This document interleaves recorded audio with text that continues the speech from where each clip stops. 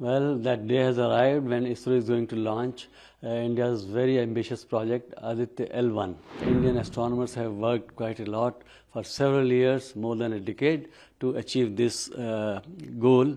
It's going to face the sun all the time, 24/7, and all through the year. Solar corona is the main sort of object of our interest. Well, that day has arrived when ISRO is going to launch India's very ambitious project, Aditya-L1.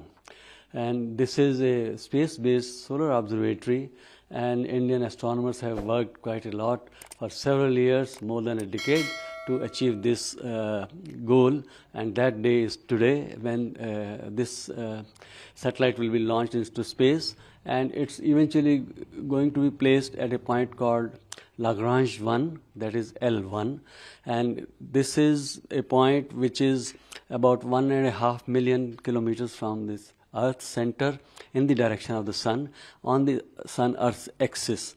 This point is where the gravitational field of the Earth and the sun are equalizing, in a sense that there's no force felt, and it's just equalized force.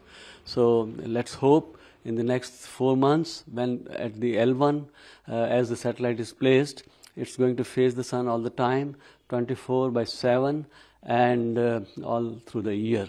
So Indian astronomers are going to benefit from it, because it's a high technology instrumentation that has gone in, and it's very up-to-date electronics. So we are also aiming at regions to observe from this point, regions very close to the sun's surface, and the solar corona is the main sort of object of our interest. Sir, is there any difficulty or challenging situations today?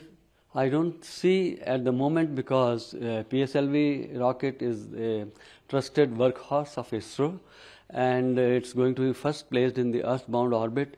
Then there will be several Earth orbit raisings, after which it will be placed in a cruise orbit, and then eventually it has to land at L1, where ISRO is going to do quite a lot of maneuver in such a way that it follows, it enters that point and adopts a halo orbit and around that point. And it is going to face all the time. The solar panels are going to face the sun all the time, so that energy is available and instruments can work. So I want to ask one more time. So why L1? Why particular L1 point? One thing is that near the Earth we have many more difficulties, and continuous monitoring of the sun is very essential, because L1 moves around the sun as the Earth moves around the sun. It's the same angular velocity, and therefore all the time the sun is available, and there are no eclipses caused by the moon.